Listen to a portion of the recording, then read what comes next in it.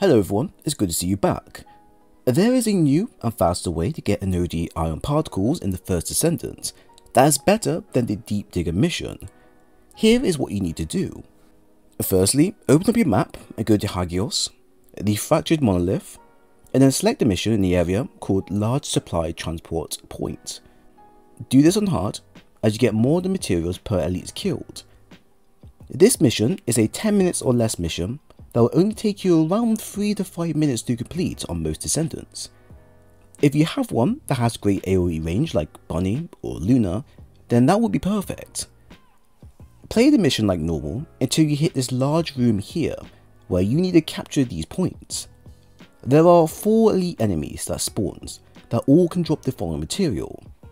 The lowest you can get is about 4, while the highest is 10. All you need to do is kill the enemies and elites and let the timer run out, as you don't need to capture all the points at all. Once the timer is out, the mission will fail and all you need to do is restart and repeat. Under 30 minutes, and depending on RNG, you should get enough materials to craft the Ajax piece and any other items that requires the following. I hope this quick farm helps. So there we have it. I hope you all enjoyed this guide. If you have any thoughts on content shared, then please leave a comment below. While if you enjoyed the content and want more of these videos, then leave a like and a sub while you're here. It was great sharing today's video with you all, and I hope to see you again soon.